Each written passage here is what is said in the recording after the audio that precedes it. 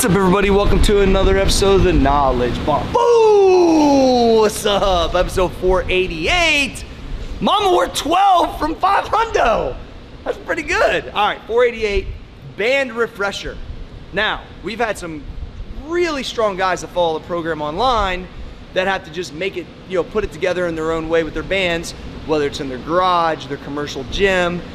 But I want you to understand that the bands are set up for the three major movements the exact same way. Now, there was a really good lifter, I forget his name, but a really good lifter that tagged me in a deadlift the other day that had his bands looped this way, which is a single loop over top of the bar. And as you can see, that doesn't give you no tension, right? That is not what you're watching in the 4 a.m. crew. Let me make that real clear.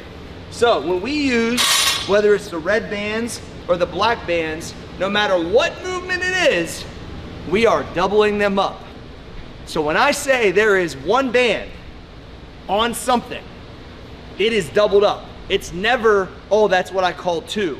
There's a lot of people that make mistakes that they put one on, and because it's doubled up, they think that's two bands. Nah, what you're watching in the morning is 4 actual bands doubled up.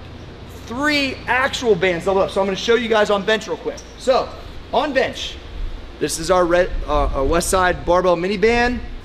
The loops will both go over top of the bar, just like that. Now, if you're setting this up and you don't have a pin and you use a dumbbell, I'll show you this real quick because I think this will be relevant to our knowledge bomb because a lot of people train on their own.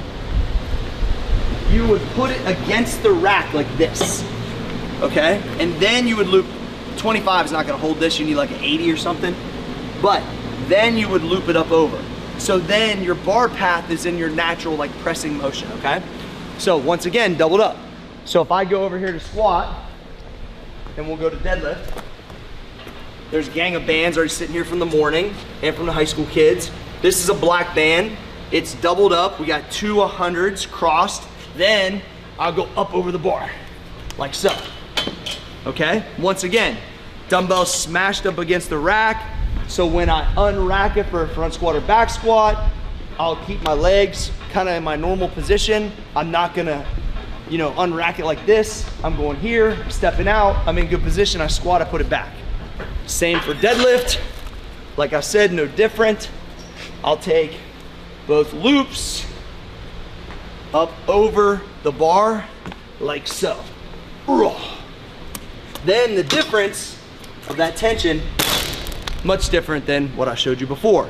So this is a band refresher of what you're seeing on the Get Stacked plan, what you're watching in these videos, and how actually difficult this is so you can get better.